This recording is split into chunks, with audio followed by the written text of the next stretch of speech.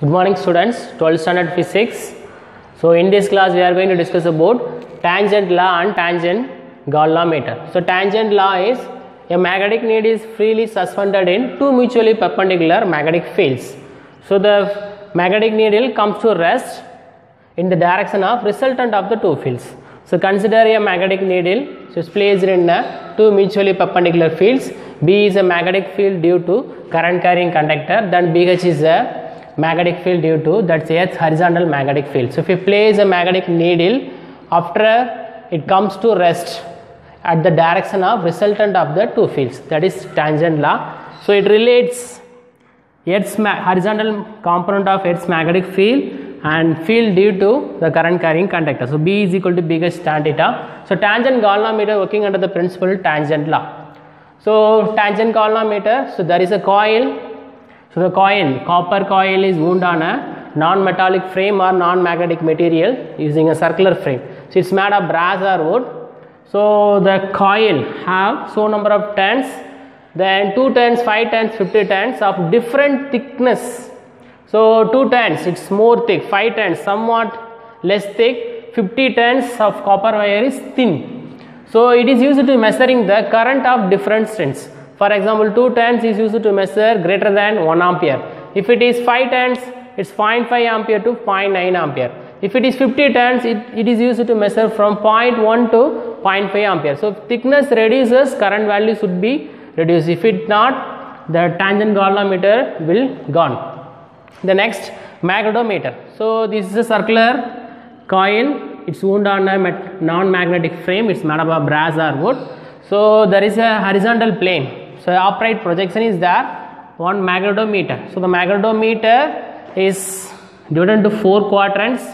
So it's from 0 to 90 degree and 0 to 90, 0 to 90 as 4 quadrants. So there is a magnetic needle is placed at the center of the magnetometer. It's upright projection. It is freely suspended. It's a pivoted magnet. So there is a aluminium pointer is also normal to the magnetic needle. So that is aluminium pointer points in 0, 0 degree. So it's a primary condition for magnetometer while doing the experiment. Then what are the precaution measures? So the magnetic material should be kept away from the instrument during the experiment. Then split level and leveling screws. So there is a split level to maintain the instrument exactly horizontal and exactly vertical.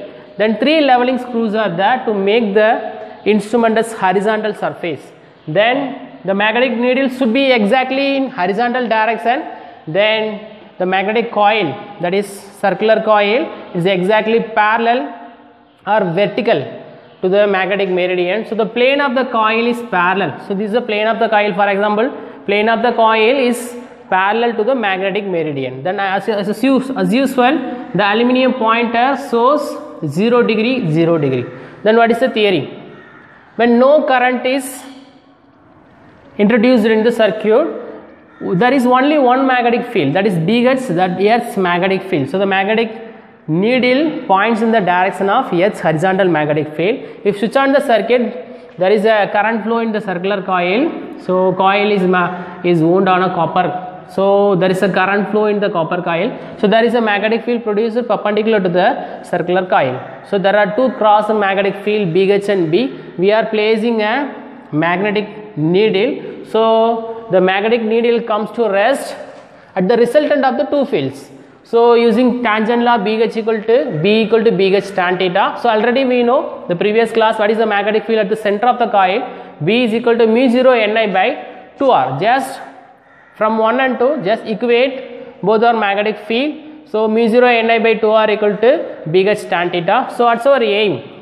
So using tangent galvanometer we are going to find the magnitude of Earth's horizontal magnetic field. So BH equal to mu 0 Ni by 2R into 1 by tan theta. So in this class we have discussed tangent law and tangent galvanometer. So tangent law, a magnetic needle is placed in Earth's horizontal magnetic field and magnetic field due to current carrying conductor. So it comes to rest in the direction of magnetic field, resultant of the two fields. So B equal to BH tan theta. From this principle tangent galvanometer is working.